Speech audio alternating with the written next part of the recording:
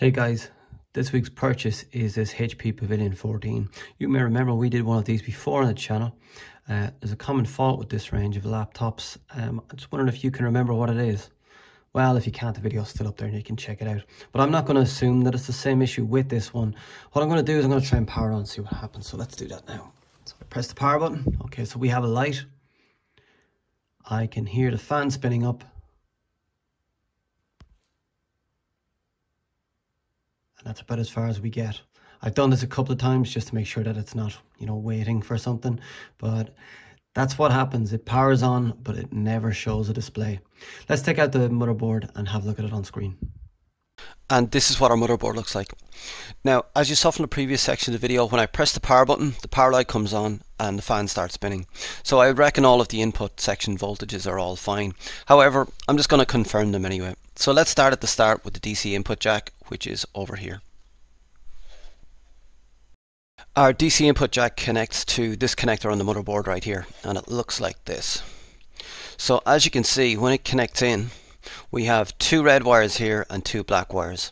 So this is our positive DC input and this is our ground. Now if you look in really close here, you can see these two pins, and if you follow that track, it comes in underneath the DC connector, underneath this connector right here, across this path and onto a MOSFET here. Let's mark that in. So what we need to confirm to start with is that we're getting our 19.5 volts all along this track here. So to measure that we're getting the correct adapter voltage onto the motherboard, I introduce my multimeter in volts DC. I place my black probe to ground. I place my red probe to the input pin right here, and I find that it measures 19.60 volts. So we're getting the correct voltage onto the board. And following along that track, we should find that same 19.6 volts at the drain pins of this MOSFET. So I place my probe to the drain pin of the MOSFET and I find that it also measures 19.6 volts. I found a datasheet for this first MOSFET, and this is it here. So it's an N-channel logic level enhancement mode field effect transistor. As we can see, we have a pin configuration here. So we have 4 drain pins on one side, we have a gate pin and 3 source pins on the other side. Now this one is actually switched around the other way. But if I mark in the pins, what you can see is we have 4 drain pins here, we have a gate pin and 3 source pins on the other side. We've confirmed that we have 19.6 volts coming in on our drain pins. So what I would be expecting is that we would have a gate voltage of something like 24 or 25 volts. That switches on this MOSFET, and that will allow our 19.6 volts through from our drain to our source. So with my multimeter once again in volts DC in a 20 volt range, I place my black probe to ground and I place my red probe to the gate pin of that first MOSFET, and I find that it measures 24.20 volts. So that's a high signal, and that should mean that our MOSFET is switched on. And measuring at the source pins of that first MOSFET, I find that there's 19.6 volts there. So our 19.6 volts is making it through our first MOSFET, so we're all good up to this point. So after coming through that first MOSFET, it now travels on to a second MOSFET. So let's find a datasheet for that and see how that works. This is the datasheet for the second MOSFET. As you can see, it is also a 30 volt N-channel MOSFET.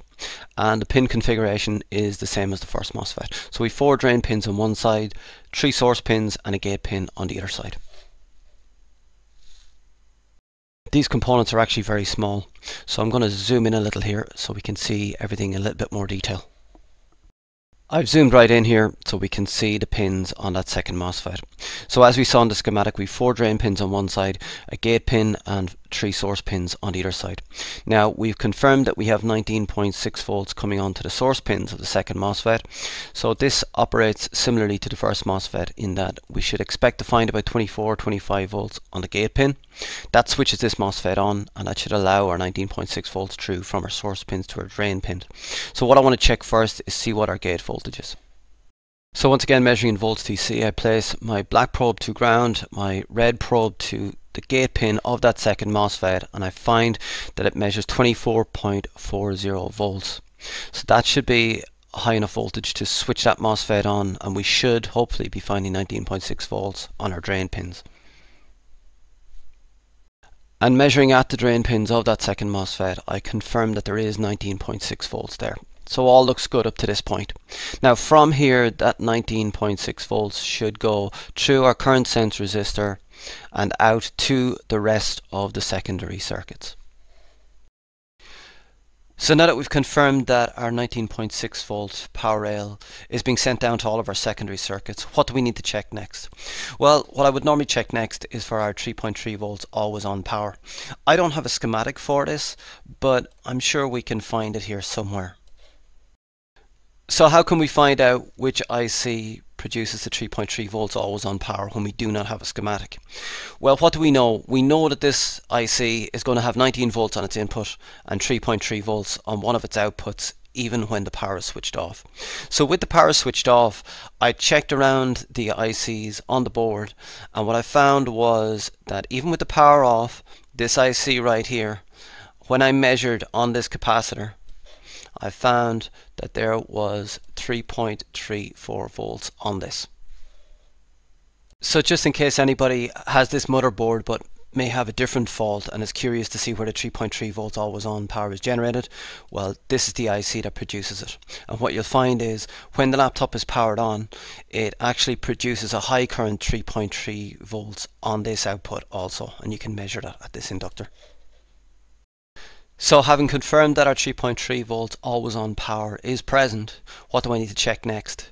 Well, I need to check that that 3.3 volts always on power is making it to our Super I/O. This Super I/O has 128 pins on it, so we can't just go around and check all of them individually. So what I need to do is I need to work out which pins I need to check and then carefully check them for voltage. So even though I don't have a schematic for this laptop, I'm sure we can find a schematic for another laptop that uses this IC, or we might be able to find a data sheet for it to tell me what all the pins are for. So let's try and do that. Thanks to some help from badcaps.net, I was able to find a schematic of a laptop that has this same Super I/O. So you can see it here, IT5570. I've just chopped out the section of it and put it on the screen here. So what you'll see is at the top we have VSTBY, so voltage standby I presume is what they mean with that. And as you can see, it comes in on pins 26, 50, 92, 114, 121 and 127. So we should be able to check any of those pins and we should be finding 3.3 volts. Let me mark those pins out first.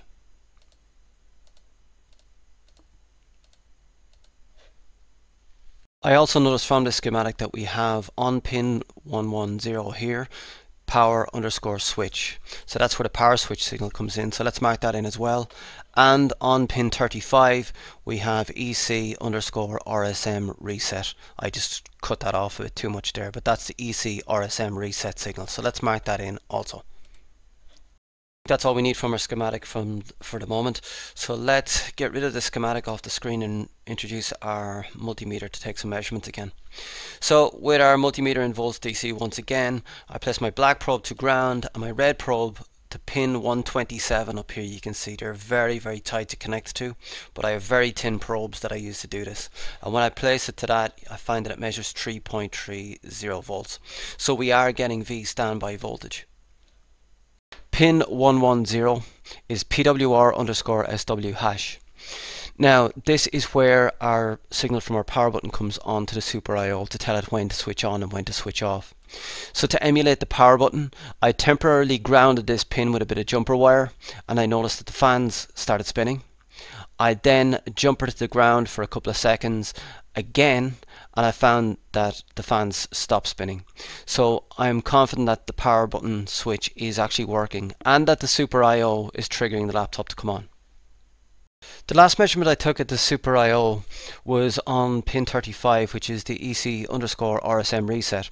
With the power off, it was measuring 0 volts, and with the power on, I found that it measured 3.34 volts. Now, from what I understand about the RSM reset signal, this should only be produced by the Super I/O when it's gone through a list of checks on startup, including checking the Super I/O itself and checking the BIOS IC. Do you always check the RSM reset signal from the Super I/O when you're troubleshooting? Please post down in the comments below if you have anything significant to add. So where are we in our troubleshooting at this point? Well, we've already established that our 19.6 volt main power rail is online. We've already established that our 3.3 volts always on voltage is present. The laptop responds to the power button. The power button signal is going to the Super I/O, and the Super I/O is powering on the laptop.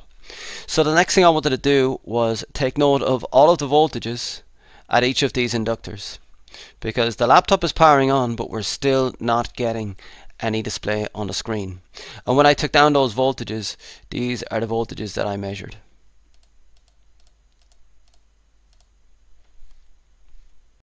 Now, without having a schematic, I can't confirm for sure that these voltages are all correct.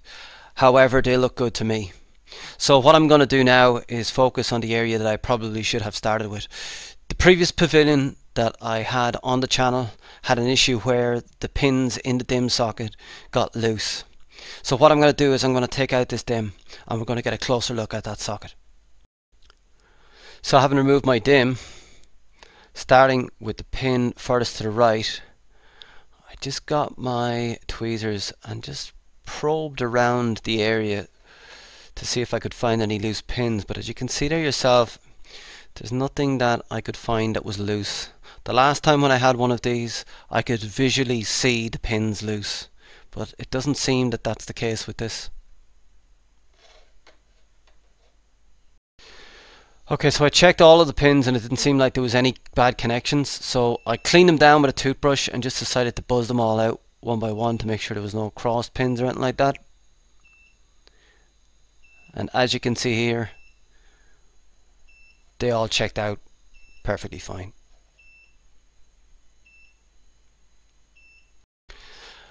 After confirming that all the pins buzzed out perfectly fine, I cleaned out the socket, as you can see here, with a hoover, just to confirm that there was no dirt inside.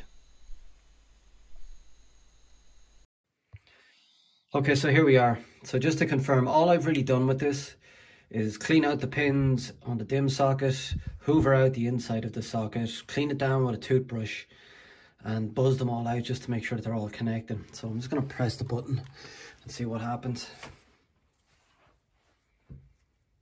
Okay, would you believe it? It's working. Okay, so it seems like it is powering on now and it is booting into Windows.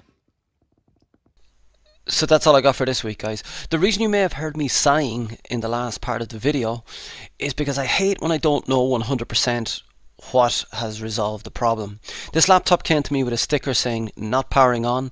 There was no hard drive, there was no memory, and a lot of chassis damage around the sides of it. It looks clean from the front on the video, but on the side it has taken a lot of a battering.